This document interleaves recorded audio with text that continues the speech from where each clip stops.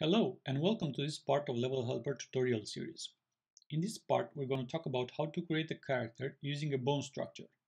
After you have created your sprite atlas with all the character body parts, drag each part on the canvas and put them at an appropriate location. While this is not necessary, you can organize your parts in a more logical hierarchy. Drag the lower arm over the upper arm and the hand over the lower arm to create the left arm hierarchy.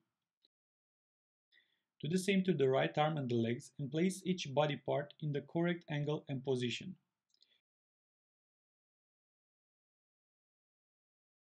Change the Z order to affect which part should be on top or in the back.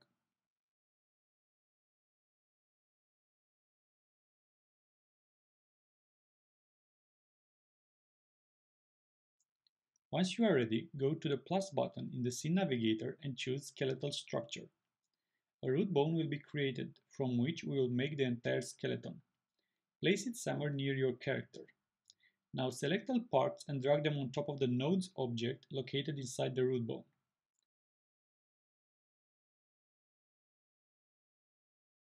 Hold Ctrl key to reveal the sub-bone creation anchor. Click on this anchor and drag to create a sub-bone for the bone of which the anchor belongs to. When you release the mouse button, if a sprite is located under the new bone, you'll be asked if you want to connect the new bone with that sprite. Click on the sprite name to connect, or outside of the menu to ignore it.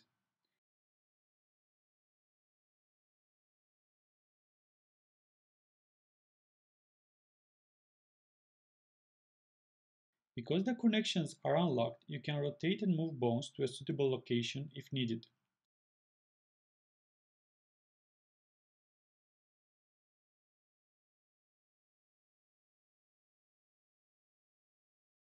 Once you lock the connections, when you rotate a bone, the connected sprite will move with it.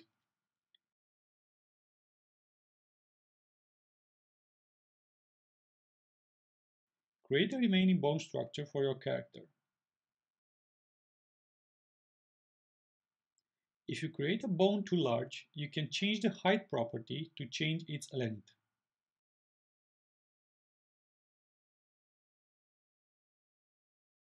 When you create a new bone and there is no sprite under it, or you want to make an additional connection, you can use the Add Connection option in the bone properties. Just drag from the connection pin to the sprite.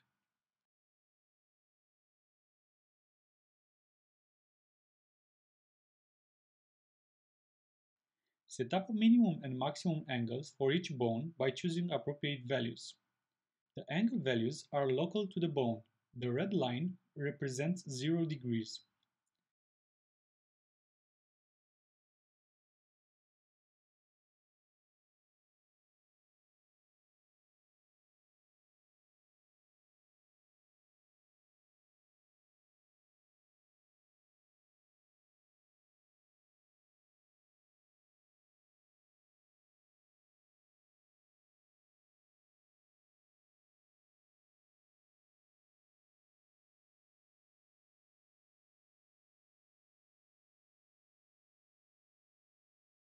If a sprite does not rotate correctly, you can unlock the connections and move the bone to a more suitable location.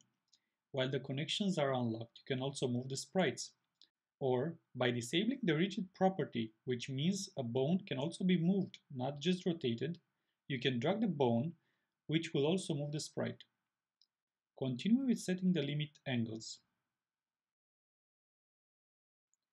Give your bone suitable names by pressing Enter on each bone in the Scene Navigator or by selecting the bone and changing the unique name property in the Generic Properties Inspector. Do a test animation to see your character in motion. Go to the Animations Inspector tab, write an animation name and press Enter. Choose Play on Load and change repetitions to 0 to make it looping. Click on the Animator button to show the animations editor. Next to the animation, click on the Anchor button to keep this animation in the editor even when the object to which the animation belongs to gets unselected. Click on the Record button to be allowed to add keyframes. Add one key to the beginning and one to the end of the animation. Move the slider to the middle and rotate each bone in the skeletal structure. Click to add a keyframe when you are done. Moving the slider or going to simulate or preview mode will make the character move. In the next part, we will talk about how to use the existing skeletal structure on a different character. I hope you have enjoyed this part of the tutorial series. Have fun!